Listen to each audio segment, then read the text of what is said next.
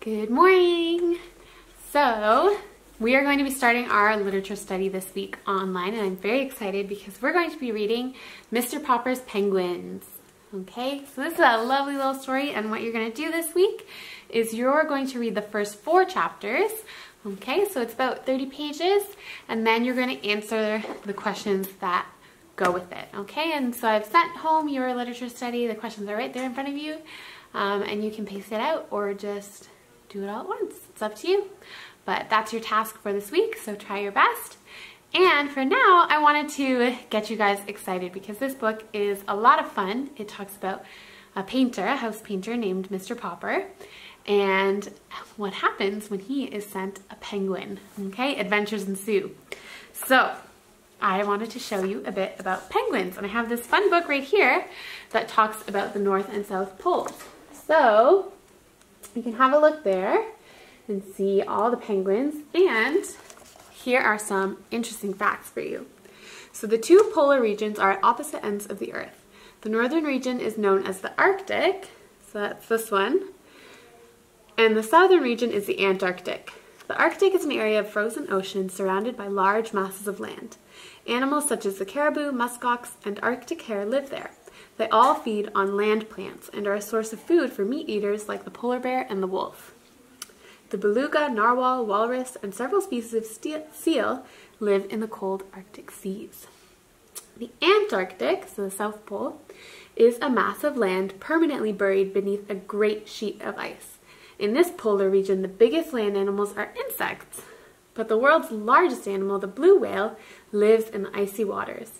Huge populations of penguins, sea lions, and fur seals are also fed along the edge of the ice sheet.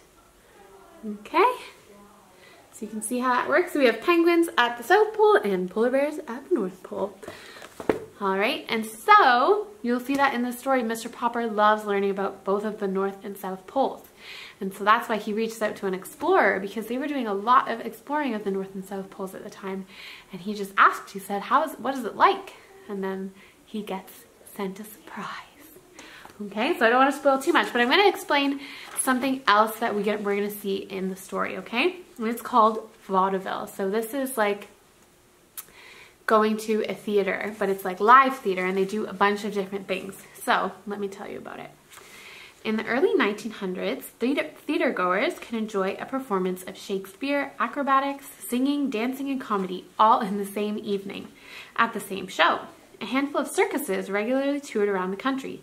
Medicine shows also traveled the countryside, offering programs of comedy, music, juggling, and other novelties along with their medicines.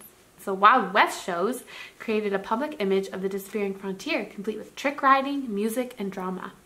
Vaudeville mixed these various elements into a standard family-oriented form of entertainment. In the late 1800s and early 1900s, audiences called for a strict entertainment policy of cleanliness and order, forbidding any coarseness or vulgarity in the acts so that it would be appropriate for women and children. So vaudeville shows became the place in which there was something for everyone. Drama, comedy, acrobatics, singing, demonstrations of skill and daring, and almost anything that show managers thought people would pay to see. So we're going to see that in our story too, as Mr. Popper learns about his penguins. I'm so excited for you to read this, and I can't wait till I see you in person and we can talk about the story together. But for now, best of luck, enjoy reading, and enjoy answering the questions.